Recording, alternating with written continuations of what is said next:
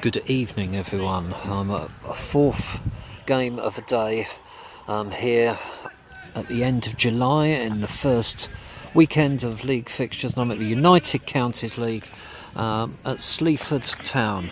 My first visit here, and we've been greeted by a torrential downpour having just arrived here.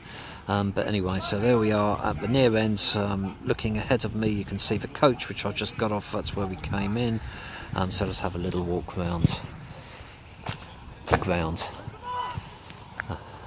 Having just come from a bizarre last game with a torrential 10-minute downpour with no cover, everyone running into the trees. There's 2 penalties for the same team in 2 minutes. Goalkeeper was sent off. A guy had a drum taken off of him, and a lady had a fit on the floor, all in 10 minutes. One of the most strange games I've ever been to. So here we are, and having had just fields for the last 3 games, the first 3 games today, we are now at a proper football ground. Maybe not the most interesting I've ever seen. Reasonably open, blue skies over there. Please come over here. And a bit of cover there, which is going to have about 200 people in it if this rain continues. We've got a little seated area here on the halfway line. Again, very routine. Everyone huddled at the back of it because the rain's going to be coming straight at them. Sitting in there, so we will walk past there. It's an endurance test, doing 4 games in a day. I don't know if you've ever done it. You're well up for the first one. The second one's a bit of a novelty. You start the third one and think, God, I'm only halfway through, and the fourth one needs to be good. I've had a huge variety today, to be fair. We've had goals galore, 5-3 in the last game. So let's hope that this is good. So that's looking at the clubhouse over there, and very angry skies above it. Back from where we just came, looks like a committee room to the right of the little stand at the far end. Absolutely nothing here at this far end. So it's got a rickety-ish fence that surrounds the whole ground. A little bit Heath Robinson with panels like that, for obviously damaged past. You just feel that this far end needs something behind the goal. It's just an empty grassy space, and it just needs something, maybe another little covered area like you got at the far end, just something to set it off a bit. It's just bare and here, if you know what I mean. So carrying on walking around. We have some old practice goals, or not old, but we have some practice goals ahead of us there. And a really weird contraption.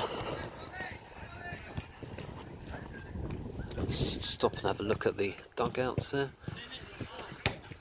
Had a wide variety of dugouts today, this weekend in fact. These are a nice little addition to the collection. So this is the clubhouse here with some kind of weird contraption there. The hose, the obligatory wheelbarrow is there. This will be where the changing rooms are. I guess where that gentleman is where all the equipment like the rollers will be. Where the queue is sausage surprise tonight, apparently. Oh, and that's looking back at the stand with some fairly unattractive works of some kind, building, factory behind it. Not the greatest backdrop I've ever seen. And here's the dugout in a sort of army green. So carrying on through.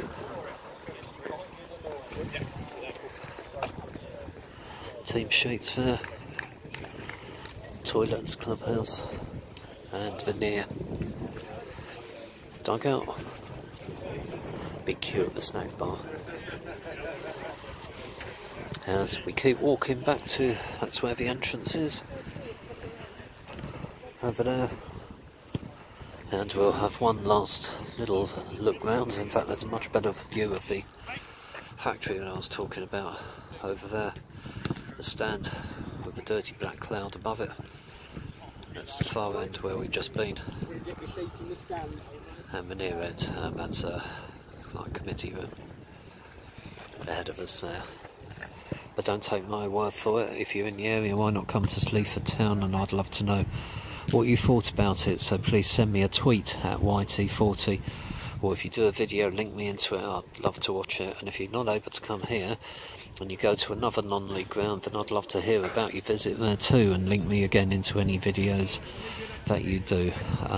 Thanks for watching. I hope you've enjoyed the video, and if you have, please click on like, and if you haven't, then click on dislike. That's absolutely no problem at all. And it would be great if you could subscribe, so click on the subscribe button, and all future videos I do will automatically go to your YouTube feed. And once you've clicked on the subscribe button, click on the little bell. Amazing things happen. If you click on the little bell just after you've subscribed, you'll wake up in the morning and find a factory in your back garden. Anyway, thanks for watching, and speak to you soon.